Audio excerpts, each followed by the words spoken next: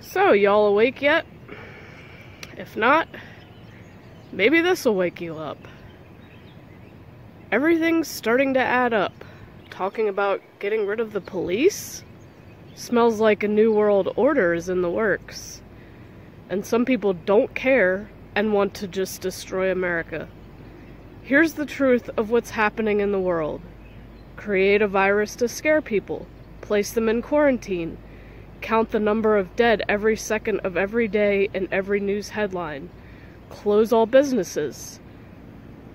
40 million out of a job. Peak unemployment. Remove entertainment such as parks, gyms, bars, restaurants, sports. No dating, no touching. Mask people. Dehumanize them. Close temples and churches. Create a vacuum. Let depression and anxiety and desperation set in. Then ignites hatred and civil war, civil unrest. Empty the prisons because of the virus and fill the streets with criminals. Send in Antifa to vandalize property as if they are freedom fighters. Undermine the law, loot, attack law enforcement, but tell government to order a stand down. We are all being baited by adversarial governments who want to destroy America, such as China, Iran, and Russia. And in election year, have Democrats blame all of it on the president. If you can't take America in war, destroy it from within. We are being conditioned, manipulated, and programmed by multiple agendas as never before. Time to do our own research and make up our own minds, rather than eating everything being spoon-fed to us. Social media is going to kill us. I'm shocked that some of our world leaders are profiting from this and encouraging it. Now, that was not exactly word for word the thing that was shared on Facebook that I told you about in my other video. And I have more to add. Yesterday I was thinking and a song popped into my head.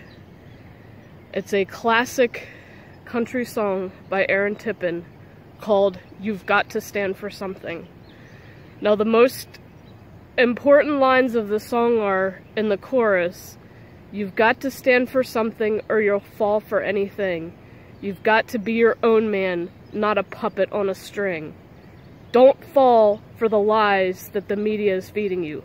Don't let our government or anyone take away your freedom of speech, beliefs, or way of life. We can look to some of the smallest creatures on our planet and see that they can do numbers to defend their homes and their way of life. Ants, termites, bees, etc. But are there enough of us who believe in the value of what this country was founded on to defend and keep America free and equal in all rights, no matter our gender, ethnicity, beliefs, or backgrounds? Our life choices reflect who we are. If people choose to be destructive, violent, and abusive towards others, then we need our police to stop that and get it under control.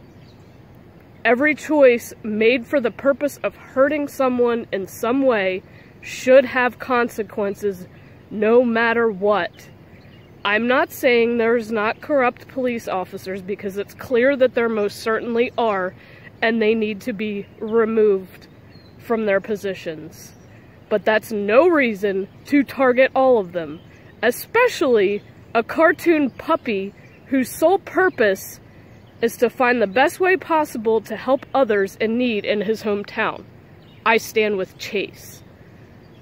I know not everyone here will agree with me, but God needs to be allowed back to the places he was removed from, but never forced on anyone. With that, no beliefs or way of life of any kind should ever be forced, implied, or joked about being forced, because that only leads to chaos and destruction. And no one should ever be judged, mocked, or abused for their beliefs or who they are as a human being.